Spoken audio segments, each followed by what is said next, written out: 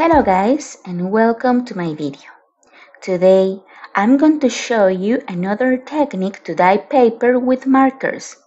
You can get cool effects with different colors and blend them like an expert. It's very easy to make and you only need paper, markers, water, and a plastic wrap or a plastic bag. I really hope you like this video, so let's get started.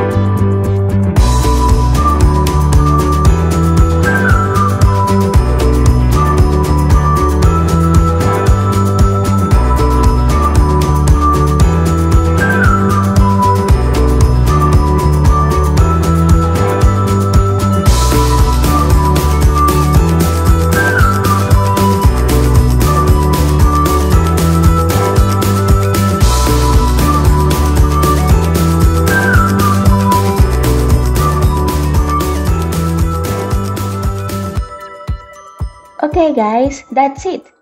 You can blend any color combination you like and create beautiful artwork with this technique and a few materials. Thanks for watching and see you on the next video. Bye bye!